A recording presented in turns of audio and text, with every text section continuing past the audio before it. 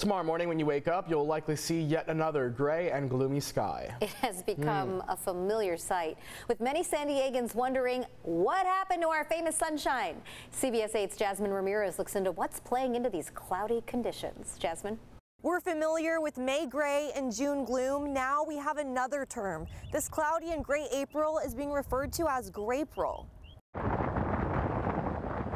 Sunny San Diego hasn't been so sunny recently. And the weather's been really bad here lately. It's a little sad and gloomy, you know?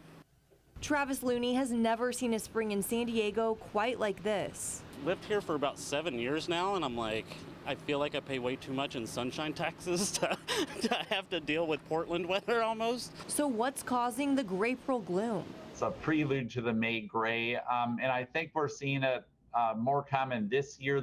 The sea surface temperatures, the ocean waters near record cold levels, and that's causing more gray for us. Dan Gregoria is a meteorologist for the National Weather Service. I asked if these conditions will cause May and June to be gloomier than typical years. I think so, yeah. Typically that's our peak in the cloud cover, that marine layer deck near the coast. And I think we're going to see a lot of days of that here, May and even into June.